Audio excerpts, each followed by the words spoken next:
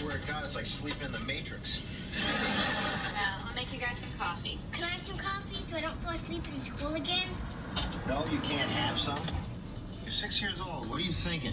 You're not allowed to drink coffee. Here, have a couple Mountain Dews. Mountain Dew, Trailer Park Cappuccino.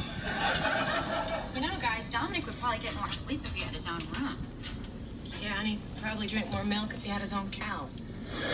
And grilled onions, though. Well, sounds like she wants you to move out. I know she said you could stay as long as you want. Oh, and the melted Everybody cheese. has their breaking point. It's okay, honey. You're still a good person. Actually, I was going to suggest that Dominic move into our downstairs bedroom. Gotta love grilled We onions. hardly ever use that room for anything. We never have any guests. Kim, that's not true. That's my workout room. My machine with the handles and the thing that takes my pulses.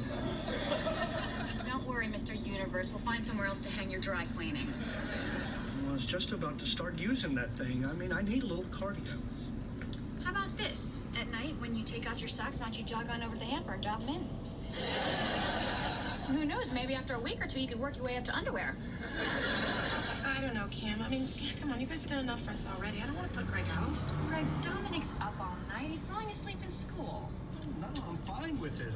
If he needs the room, he needs the room. I just think we should ask him first.